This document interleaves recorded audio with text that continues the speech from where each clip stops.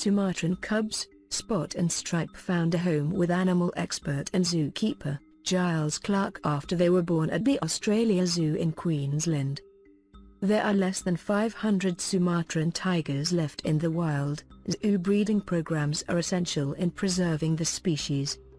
A third of Sumatran cubs born in captivity don't make it to adulthood, so to ensure their survival, Giles agreed to give them round-the-clock care at home for the first few months of their lives. It makes for an unusual family album, which can be seen here for the first time. From riding a skateboard to playing with trucks in a sandpit, Spot and Stripe adapted to a remarkably human lifestyle during their time living with the Clarks.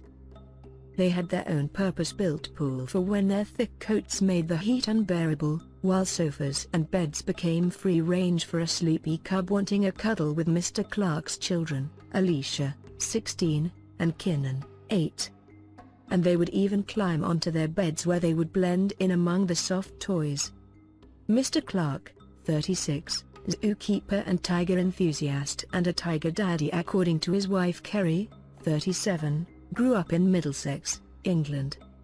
He fell in love with the big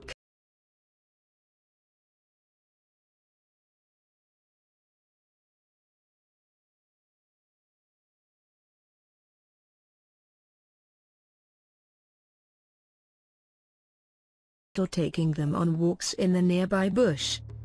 Mr. Clark believes that encouraging humans to interact with wild animals will make them more likely to want to help save rare species from extinction. And so naturally, when resident tiger Caitlin gave birth to her cubs, it was Mr. Clark who volunteered to take 2 of them home. Spot and Stripe, so called because of their markings, are 2 of the most critically endangered tigers in the world. But safely within the walls of the Clarks' home, they quickly settled in, forming close bonds with the family and exploring the house and its surroundings like a pair of curious toddlers. Mr. Clark had to take on the role of their mother and provide round-the-clock care for his charges. He said, "As with any baby, I had to make sure that everything was washed and sterile. And not just bottles. With the number of towels you're going through, it felt like the washing machine was going constantly. I was more exhausted than when my son was a baby. Naturally, Mum would lick them to stimulate them to go to the toilet, so I had to replicate that with my hand." You never, ever forget in those first couple of months how dependent they are. Everything you do has an impact on them. The unique family setup mirrors that depicted in a children's book The Tiger Who Came to Tea by Judith Kerr, which is about a girl called Sophie, her mother, and a tiger who interrupts their afternoon tea. Spot and Stripe and the Clark appear in a new BBC Two documentary called Tigers About the House, that airs tonight on BBC Two.